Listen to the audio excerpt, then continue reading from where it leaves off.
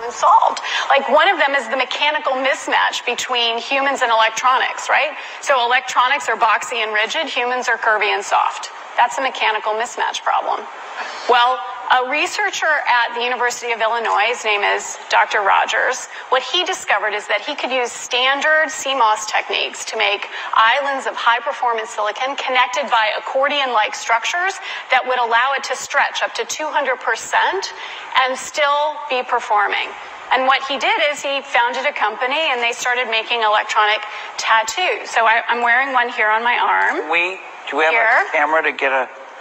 This is a developmental system made by MC10, and it has an antenna and some sensors embedded in it. And what we plan to do is work with them to advance a tattoo that could be used for authentication.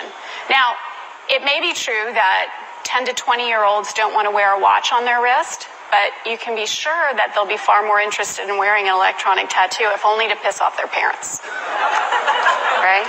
And that can have a design, right? Because sure. They would certainly want some kind of cool design. Options, right? options. And that's something that you wear, but you could also imagine including authentication in just your daily habits.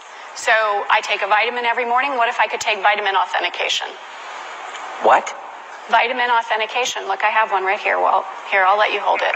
Would you like to hold it? I'll hold it. Okay.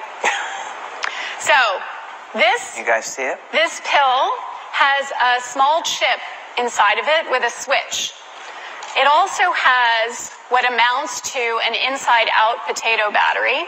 When you swallow it, the acids in your stomach serve as the electrolyte, and they power it up, and the switch goes on and off. And it creates an 18-bit ECG-like signal in your body, and essentially your entire body becomes your authentication token. Yes, this is true. Okay? Okay, but... Okay, so wait. So it's really true. So what this means is that becomes my first superpower. I really want this superpower. It means that my arms are like wires, my hands are like alligator clips. When I touch my phone, my computer, my door, my car, I'm authenticated in. First superpower. Like, I want that. So we're not shipping that right away. Yeah, no. We're not shipping that right away. But it sounds like... This is FDA cleared? So here's the thing. This is not science fiction. This pill was actually made by a company called Proteus, and they've developed it for medical applications. That pill has been CE stamped and cleared by the FDA. You can take 30 of those per day for the rest of your life.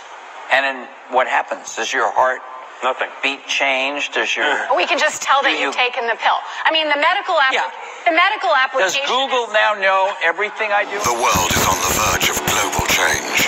The speed of data transmission has increased by multiples of millions. The rate of globally significant events and that of discoveries and crises is growing exponentially.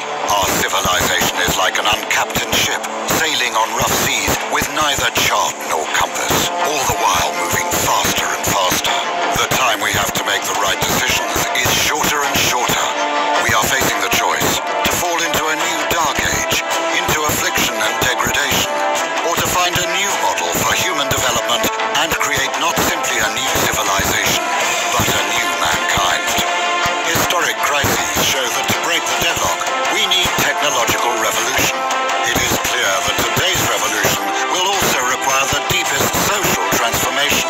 The world's community and leaders should encourage mankind, instead of wasting resources on solving momentary problems. To focus on the technologies of the future